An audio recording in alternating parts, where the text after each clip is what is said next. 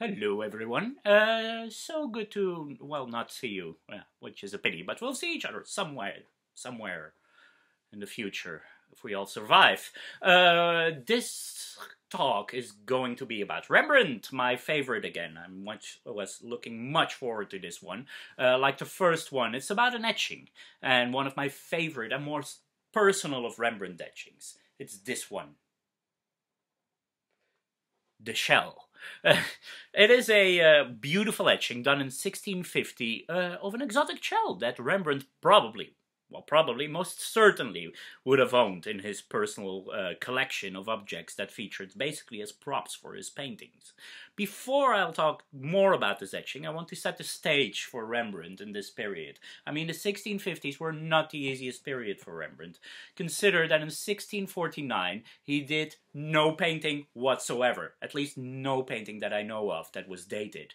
And he didn't do any etchings whatsoever as well. So a whole year without any production whatsoever. Rembrandt was a sad and melancholic man. There were problems at home, especially in the field of love. Remember, his wife Saskia died several years before, actually the year that he painted the Night Watch. The whole year he devoted to the Night Watch. 1642, it was finished. A whole year only devoting to one painting, and then your wife dies. That's quite a big setback. And Rembrandt comes into a kind of, well, we would call it now a midlife crisis, but it's mostly a melancholic period in which his production goes down and actually his clients start drying out. People start forgetting about Rembrandt. And to add insult to injury, some of his pupils, splendid painters like Govert Flinck or Ferdinand Bol, they took over the market and Rembrandt becomes a thing for connoisseurs and art collectors. In 1649, he also had problems in the love department, let's say, in the Rembrandt house, because to take care of Titus, his son, his beloved son, his son that survived, by the way, which is quite a rarity.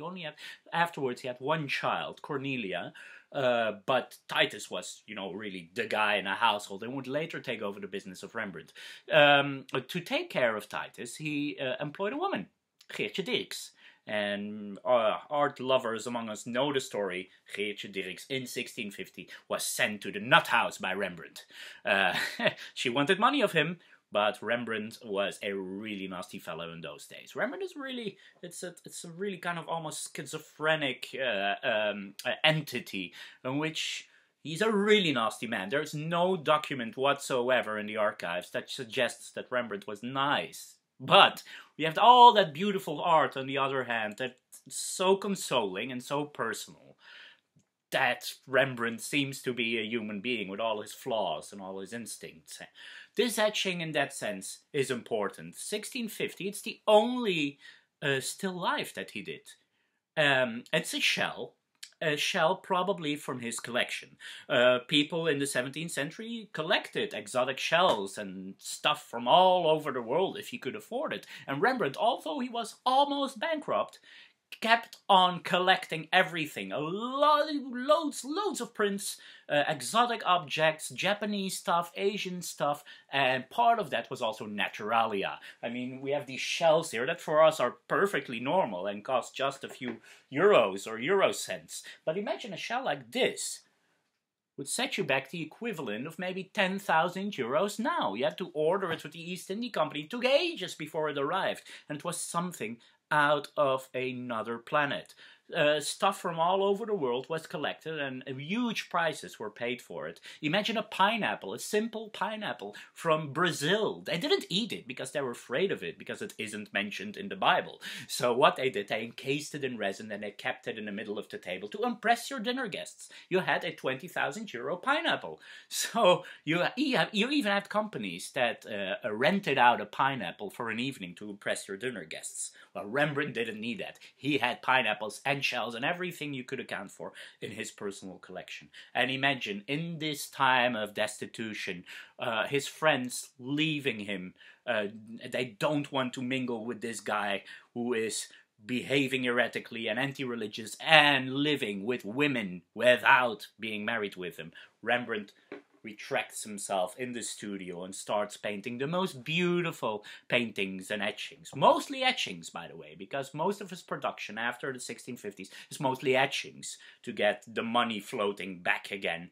But some of them are quite personal. Rembrandt retreats in nature. He takes long walks along the River Amstel and he contemplates and makes beautiful etchings of these.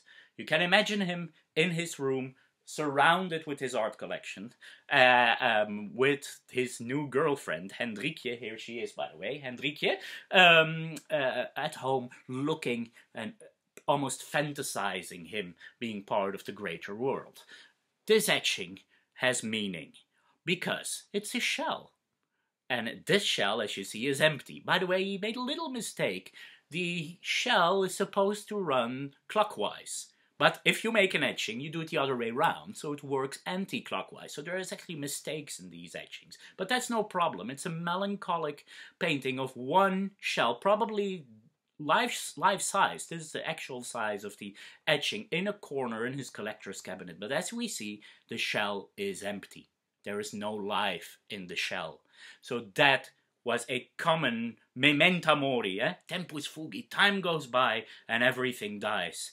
Especially still life painters were quite fond of the shell. It's an empty shell without life. Rembrandt in this period must have felt this completely irrelevant. Death was on the loom. Remember the plague epidemic that will come in a few years.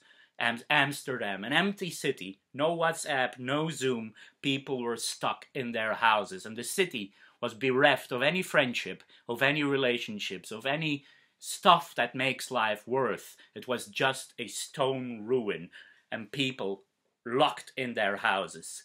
And if you were lucky, you didn't have the big red cross on your door that signified that you had the plague. So it is important in these times. Get yourself together and look to nature. Go on walks and take consolence in that, because that's eternal. Rembrandt saw that as well. Nature and the world around us, objects that live or not live, they are eternal. But some of them remember us of the fact that without you knowing it, life can be finished and God can take away life from you, like we see in this wonderful empty shell, a shell that would cost thousands and thousands of guilders in Rembrandt's time. So I hope you like this one. Again, I would like to go on in the coming days studying this subject of more 17th century art, because that's my specialty. Please stay safe, please stay sane, don't kill each other, and we'll see each other the next time. Cheerio, bye-bye.